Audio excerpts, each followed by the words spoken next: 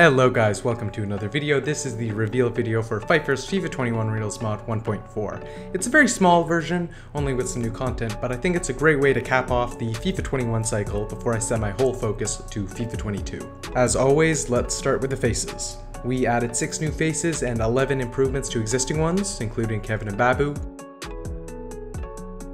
Hicham Boudaoui, Martin Braithwaite, Youssef Attal, David Ayala, Moussa Diaby, Piotr Zielinski, Martin Hongla, Francisco Trincao, Keprin Thuram, Victor Osimhen, Piero Hincapié, Bruno Henrique, Daniel Munoz, and Harvey Elliott.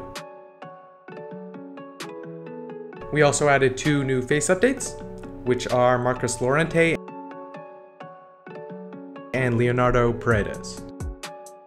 We especially focused on manager faces with 2 new manager faces and improvements to a couple existing ones, including Roberto De Zerbi,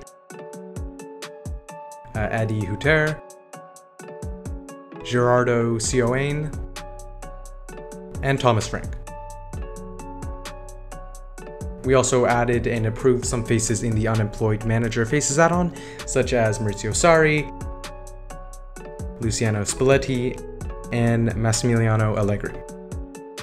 Lastly, we fixed a few bugs here and there, as well as adding a few new trophies such as the OFB Cup. As of you watching this video, I've officially released 1.4, although for the first 7 days it's only available to $2 plus patrons.